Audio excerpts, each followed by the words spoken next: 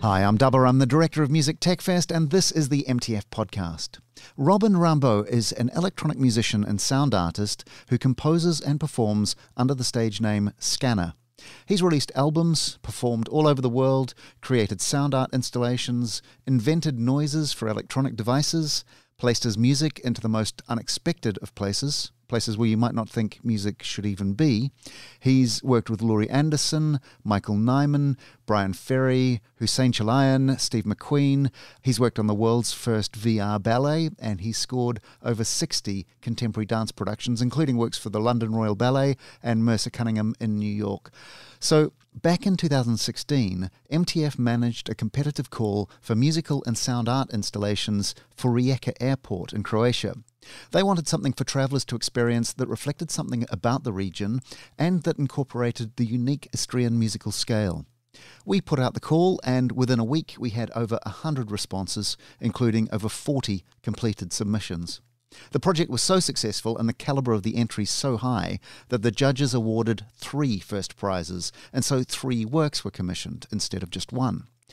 And one of the winning entries was Scanner's Water Drops, which was installed in the airport, unveiled at an official ceremony with all the dignitaries and press in Rijeka, and then presented on stage at MTF Berlin, where we asked Scanner to tell us a little about his work and his life in sound that led to this beautiful and incredibly peaceful installation. So live on stage at Music Tech Fest Berlin in 2016, this is Robin Rimbaud, aka Scanner. Thank you very much. You can clearly hear me fine. Guten Tag. Mein Name ist Herr Scanner, but I will speak in English. I had a choice between a Madonna-style microphone and Frank Sinatra, so I've gone with Frank Sinatra today, so I hope that's acceptable.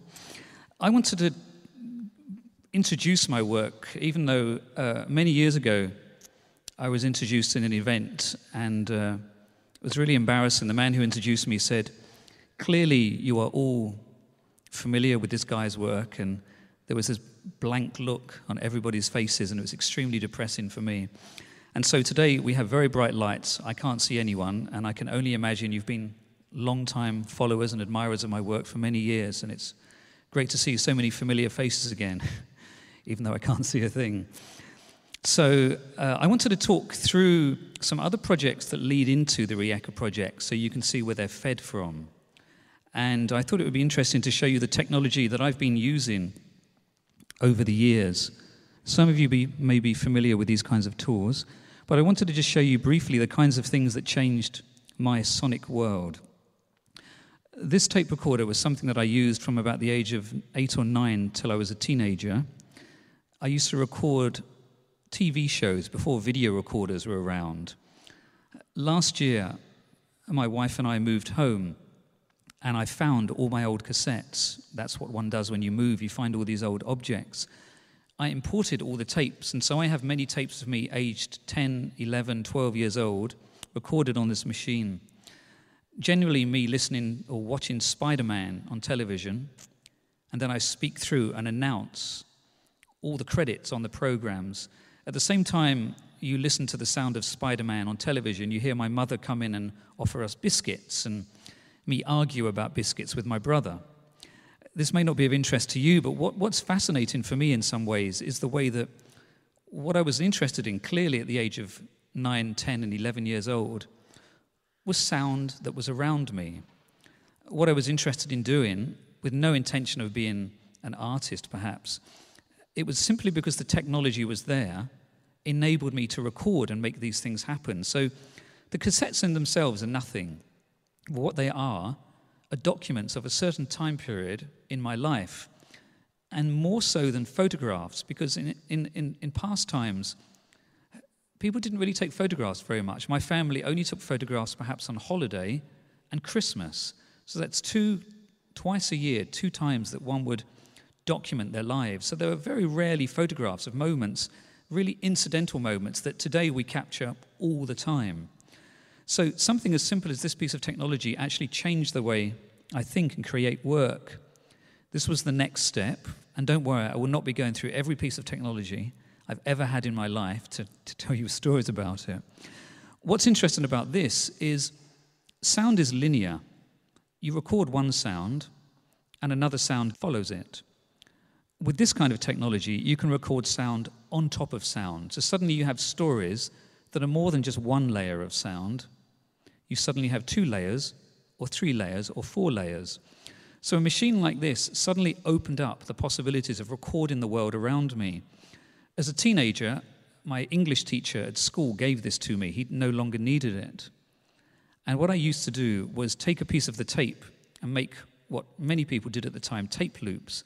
So instead of the tape moving from one side to the other, you would put a milk bottle or something like that in the room and make a huge piece of tape, sellotape together around the room. And what I used to do was hang a microphone, a little like this, outside the window, press the record buttons on the machine, and just record the street as people walked past. And over a few hours, the sounds would build up, and you'd have footsteps and car horns and all kinds of mundane things. Clearly, I should have got out more, perhaps as a teenager, and got a girlfriend or something, but I played with this kind of technology. That's what boys do at times, and girls, thankfully. This was the next step, a portable recorder. The Atari computer came in. This is a cassette version of the 4-track, and suddenly enabled me to make many layers of sound. And this was the computer that really changed things. This was one of the first Macintoshes that was also a television. So then you could start recording images of television through the computer and start processing them. So it was a very magical piece of technology. Suddenly you could interface between sound and image in a very immediate way.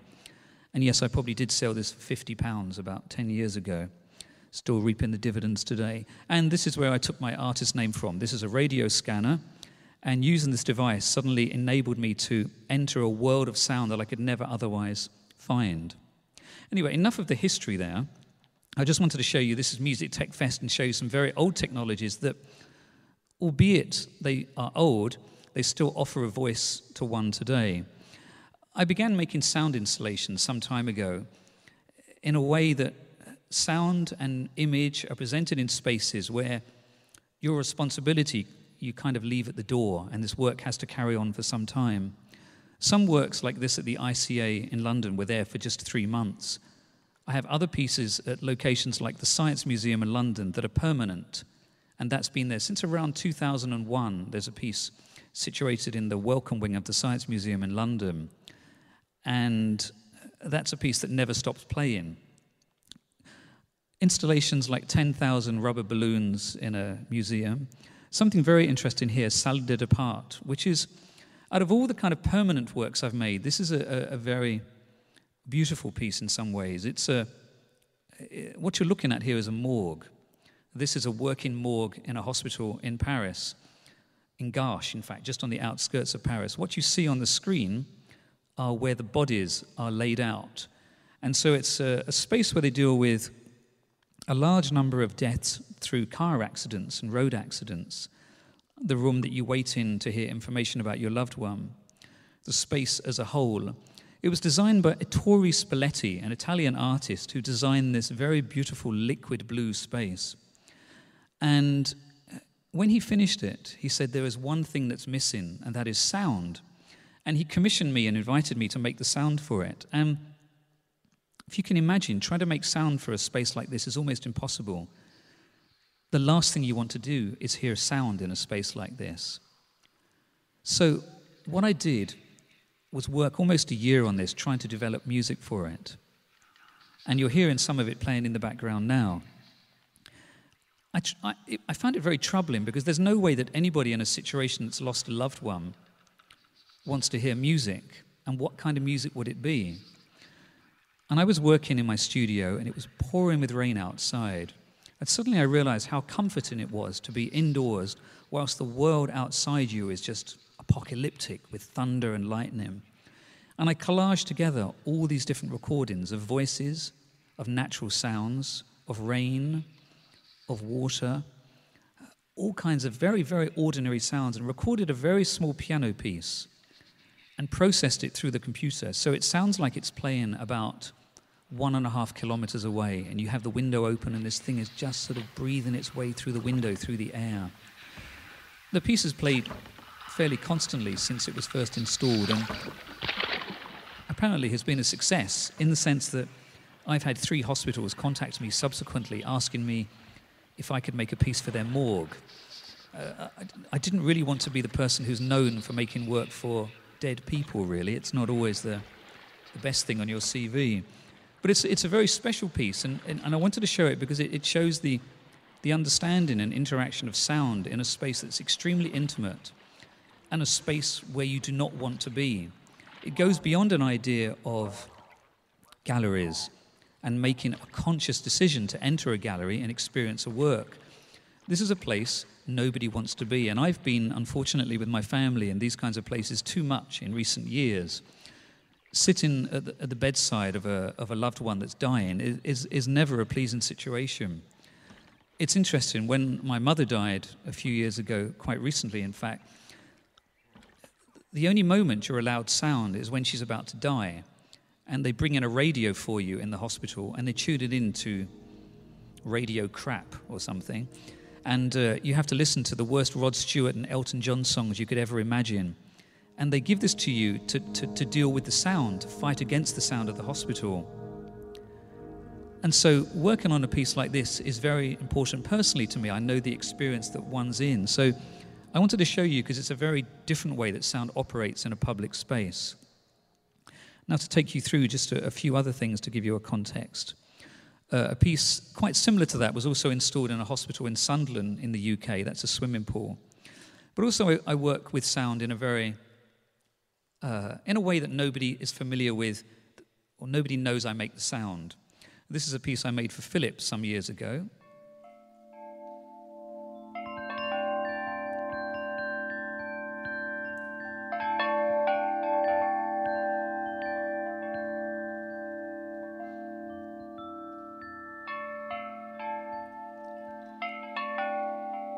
So this is a light, which is an alarm clock that wakes you up with natural light and sound, and my role was to design the environments that you could wake up to. And it was interesting to work on something like this because, again, friends are quite helpful. You say to them, what sound would you like to wake up to in the morning?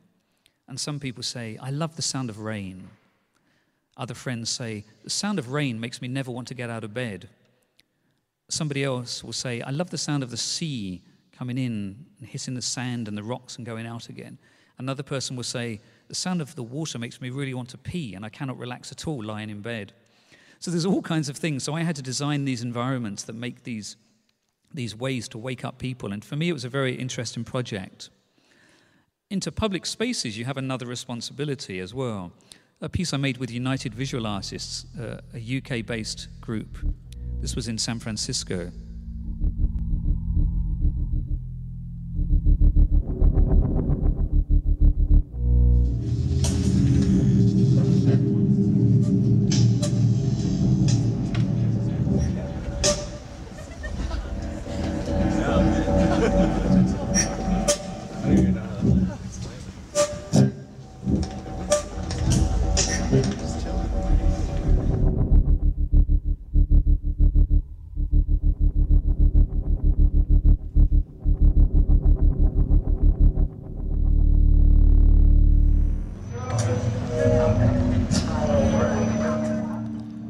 And this was interesting because I wanted to show this because it uses a generative system. The sound is thousands and thousands of tiny molecules of sound that are cut and shredded to pieces by the computer and reconfigured so it never actually ever repeats. It's interesting, it's been shown in different locations. This is San Francisco, and most of the people in San Francisco lay on the ground. And when we showed it in New York, most of the people were upright. It was quite interesting to see the different locations, to see how people responded.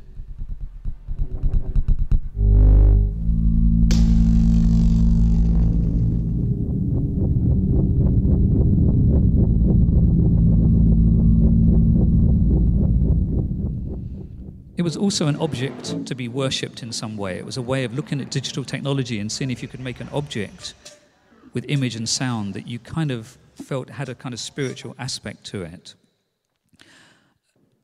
Shifting just briefly for a moment to a couple of contemporary projects, working with an orchestra recently, reworking the songs of the British band Joy Division, but not in any traditional way. This is working through memory I was invited to rework the tunes, and instead of just reworking their songs, I tried to remember what the Joy Division songs sounded like and then wrote them for the orchestra. So here's a brief clip.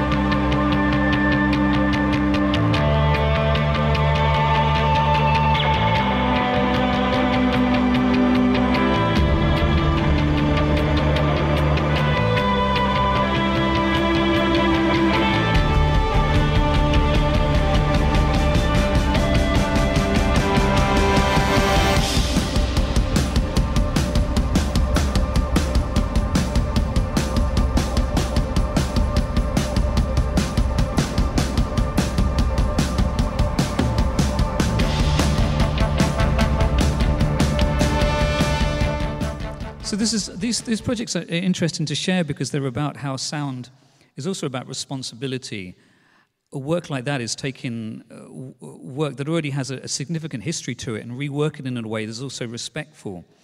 So leading into the Rijeka project in one moment, this is also about respecting a space and treating it with the kind of dignity that it needs to have.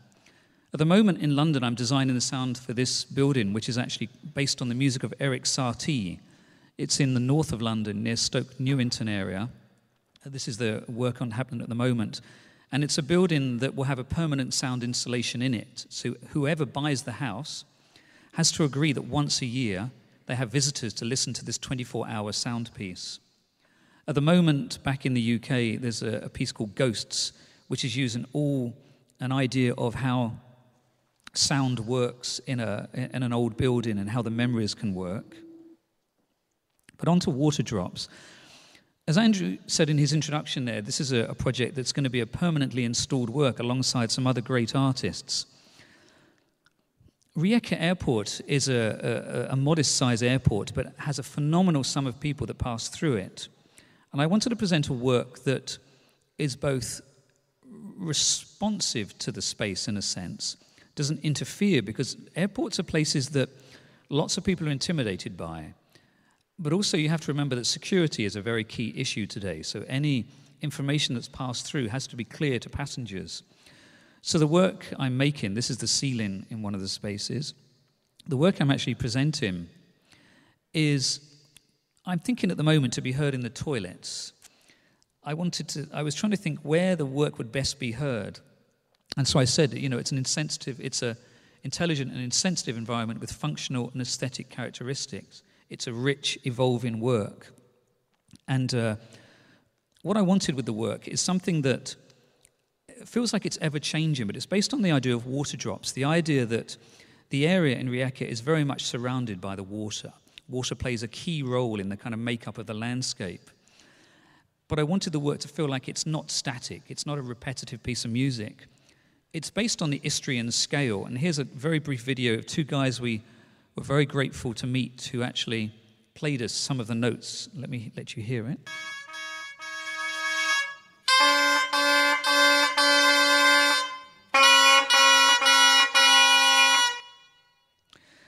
To many of our ears, many musical ears, the scale is quite unique. It seems to follow a pattern, and there's always what you might even call a bum note. There's always this note, and you think, what? How can that possibly be there? But it's interesting because largely in the music, it's people playing towards each other. There's solo works, obviously, but often the works seem to be performed with two or more people. And the harmonies play against one another, and there's something very unique about it. So the final work I will present, I'm going to play it here just as this is a very brief demo of it, just to give you an idea of how it potentially should work. It will be very quiet as well.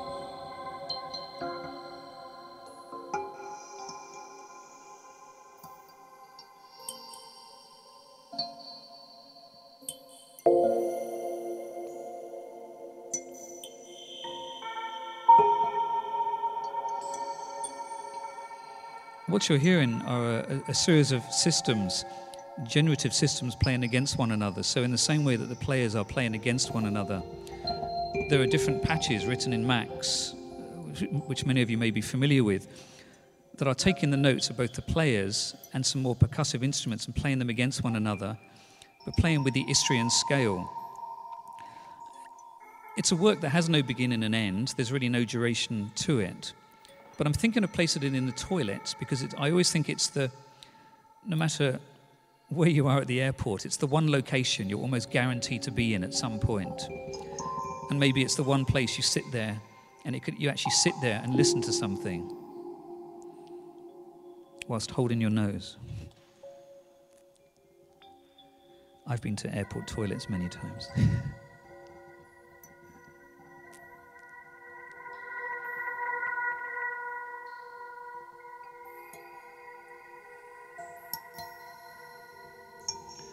Perhaps the sound of the dripping water may help people in times of stress in the toilet. There's a medical part to this as well.